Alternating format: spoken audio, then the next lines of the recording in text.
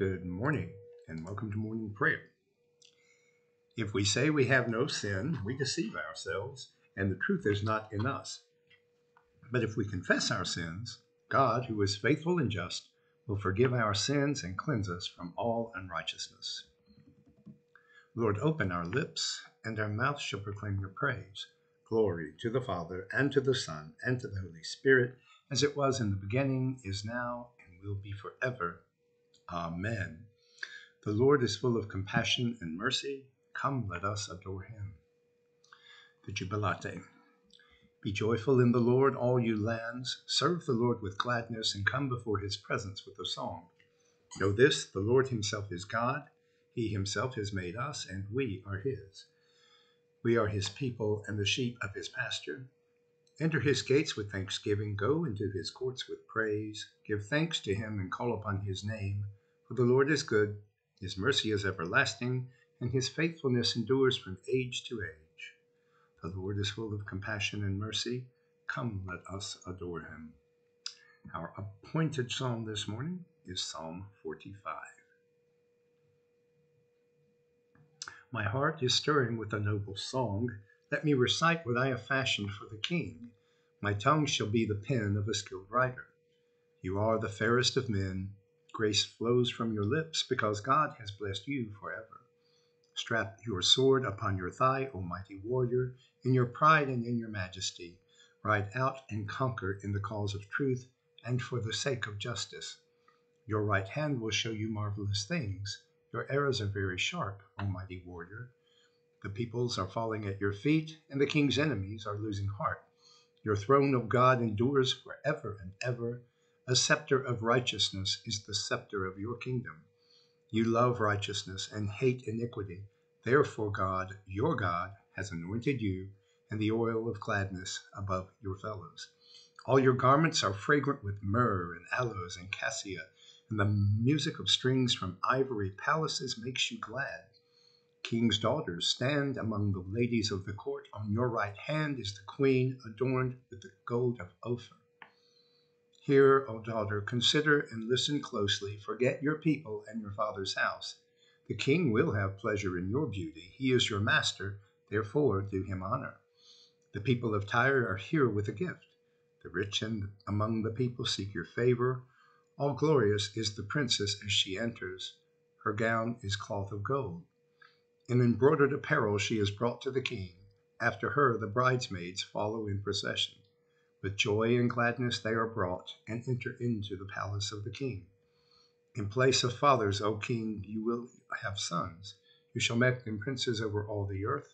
I will make your name to be remembered from one generation to another. Therefore nations will praise you forever and ever. Glory to the Father, and to the Son, and to the Holy Spirit, as it was in the beginning, is now, and will be forever. Amen.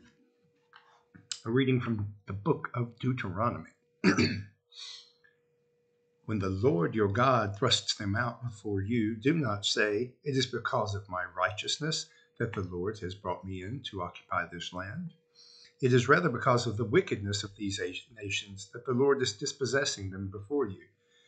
It is not because of your righteousness or the uprightness of your heart that you are going in to occupy their land, but because of the wickedness of these nations, the Lord your God is dispossessing them before you in order to fulfill the promise that the Lord made on oath to your ancestors, to Abraham, to Isaac, and to Jacob. Know then that the Lord your God is not giving you this good land to occupy because of your righteousness, for you are a stubborn people. Remember and do not forget how you provoked the Lord your God to wrath in the wilderness. You have been rebellious against the Lord from the day you came out of the land of Egypt until you came to this place. Even at Horeb you provoked the Lord to wrath, and the Lord was angry with you that he was ready to destroy you. When I went up the mountain to receive the stone tablets, the tablets of the covenant that the Lord made with you, I remained on the mountain 40 days and 40 nights. I neither ate bread nor drank water. And the Lord gave me 2 stone tablets written with the finger of God. On them were all the words that the Lord had spoken to you at the mountain out of the fire on the day of the assembly. At the end of 40 days and 40 nights, the Lord gave me the 2 stone tablets, the tablets of the covenant.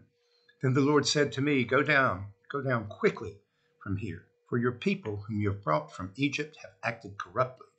They have been quick to turn to the way that I commanded them, and turn away from the way that I commanded them. They have cast an image for themselves. The word of the Lord. Thanks be to God. Canticle 13, a song of praise. Glory to you, Lord God of our fathers, you are worthy of praise. Glory to you. Glory to you for the radiance of your holy name. We will praise you and highly exalt you forever. Glory to you in the splendor of your temple, on the throne of your majesty. Glory to you. Glory to you seated between the cherubim. We will praise you and highly exalt you forever. Glory to you beholding the depths and the high vault of heaven. Glory to you. Glory to you, Father, Son, and Holy Spirit. We will praise you and highly exalt you forever.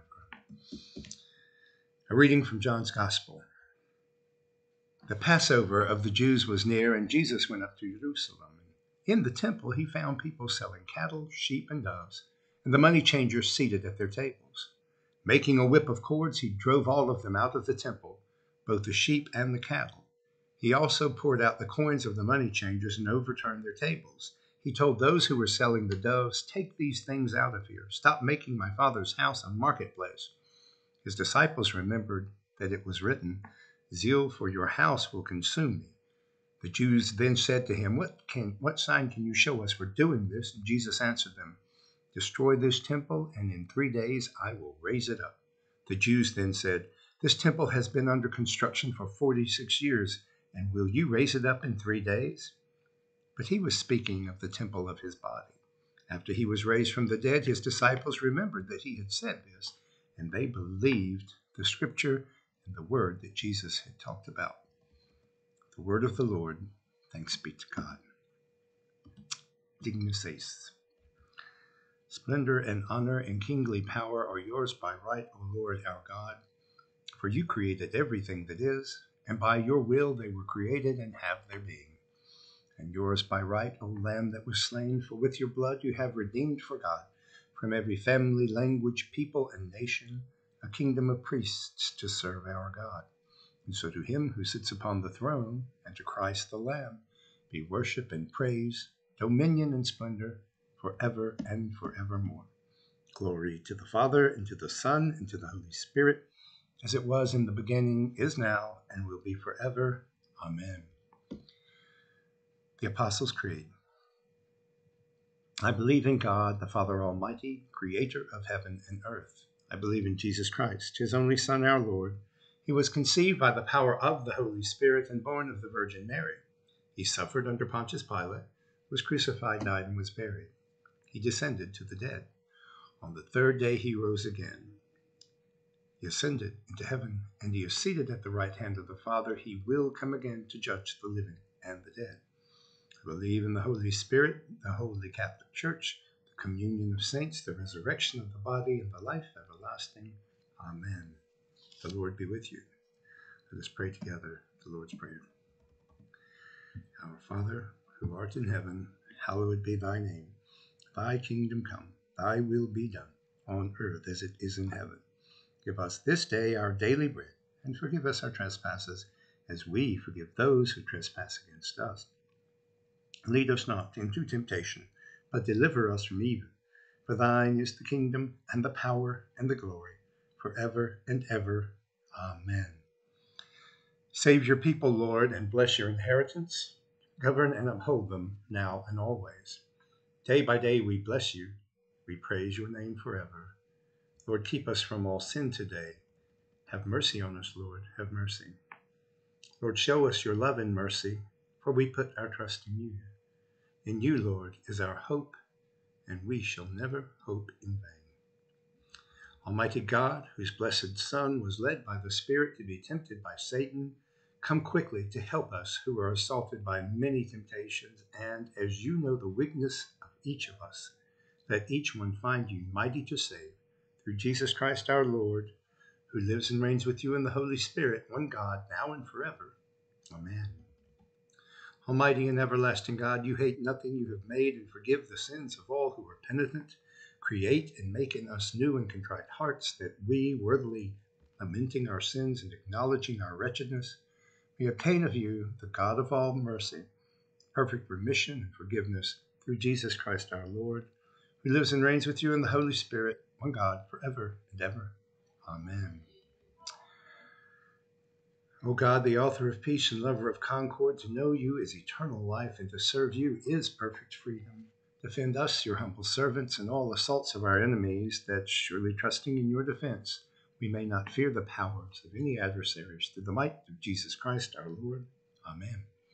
Let us pray for the mission of the Church. Almighty and everlasting God, by whose Spirit the whole body of your faithful people is governed and sanctified, receive our supplications and prayers which we offer before you for all members of your holy church, that in their vocation and ministry they may truly and devoutly serve you through our Lord and Savior, Jesus Christ. Amen. Let us now bring our own needs, intentions, and intercessions before the Lord and ask for his forgiveness, his indulgence, and his mercy.